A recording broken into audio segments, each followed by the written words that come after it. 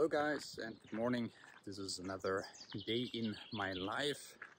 Today I'm actually going to do some software development work for a research project that I'm working on.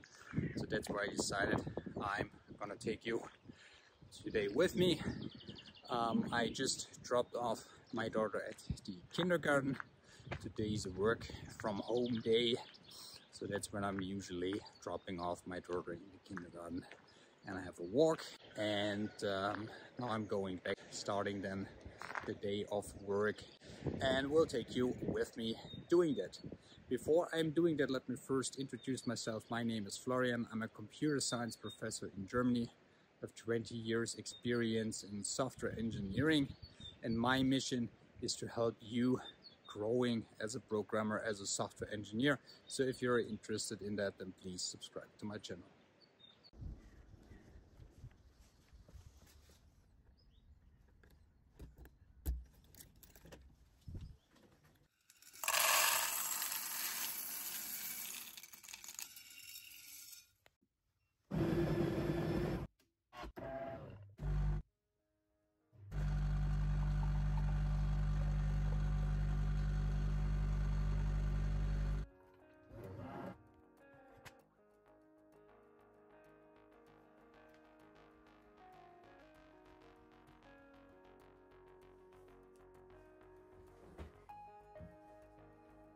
So here we are now in the office. First I need to set up again my MacBook Air. I used it on the couch the night before, and in general clean up the desk a little bit, and then we get started. So the goal of today is to build a smartphone app that should run both on Android and iOS. I will focus on the iOS version today, and the goal of this app is that it should be able to collect GPS data and send this data to a backend server where the data is then stored. This is something that we might want to use in a research project that I cannot go into details here, but the goal of today is to build a prototype that can do this basic functionality.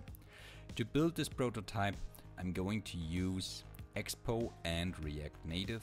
I have developed both Expo and React Native apps in the past, but this was a while ago, so I first need to read up on a couple of things, and I need to make sure that I have the latest tools that I need to develop here set up, but I think most of it should already be on my MacBook Air. So let's see how fast we can build a prototype that is basic GPS data collection. So as an IDE, I use PHP Storm from JetBrains. This is an IDE that I really like working with for these kind of projects because it supports JavaScript, and with that React Native or Expo in a very good way, but also PHP, which I will be using for the backend. The main reason why I'm using PHP for this prototype backend is my experience that I have with PHP. So building a backend there is definitely faster for me right now than doing it with Python or JavaScript. And I already have a server running where I can just put the PHP file and everything is already working out of the box. So now it's almost time for lunch break, but we already have a prototype working that is getting the GPS data from the iPhone simulator and is sending it to the Postman Echo server. So the sending is working, the retrieving of the GPS data is working. So now it's a little bit of email and other administrative work that I have to do. Then there is lunch break, and then I see you later. So here we are again outdoors. The prototype is now able to collect GPS data, and I started work on the back end to just store the GPS data that is received into a comma-separated value file. That's something that I will most likely work on then this afternoon. But yeah, it was a lot of fun it was also pretty fast and smooth. So looking forward to the afternoon writing a quick backend and then seeing whether I can actually plot that on Google Maps or something similar. Okay, talk to you later. So now it's time to build the backend. I'm building a very simple one file PHP backend that will receive the data as a JSON encoded string, will then decode it and write it in a file as a comma separated value, because that's something that I can then later on plot on a map. And since I'm only working with one file, there's a little bit of overhead setting up a PHP Storm project for that. That's why I'm using the Sublime text editor just to editing this one file. And yeah, now we're building the backend and then we'll later on test the app.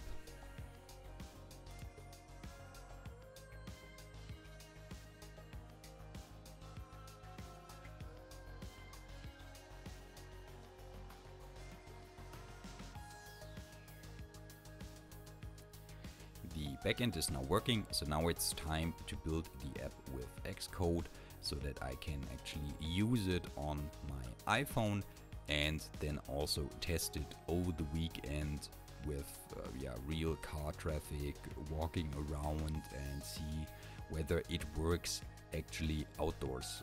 This far I only tested it with the simulator data, where they already have different tracks with bicycles, cars and so on. But of course, real life is always different, so I'm looking forward to test the app then over the weekend.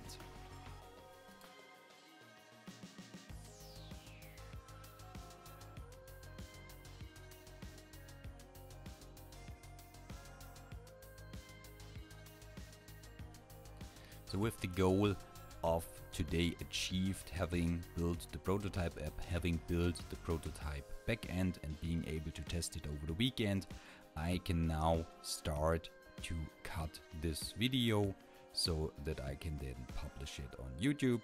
So it's now time for a little bit of Final Cut Pro, recording some voiceovers, and then it's already time for dinner.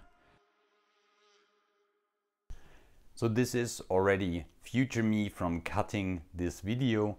I hope you have enjoyed this peek into my life. Of course, days are different when I'm at the university teaching, but in general, I would say I have a lot of variation in my days. This was a day where I did a lot of software engineering work, a lot of software development. Usually I also do a lot of preparation for the lectures, writing of research papers and so on. So if you are interested in more videos like this one, in more insights in what I'm doing, then please leave a thumbs up for this video and of course leave a comment down below.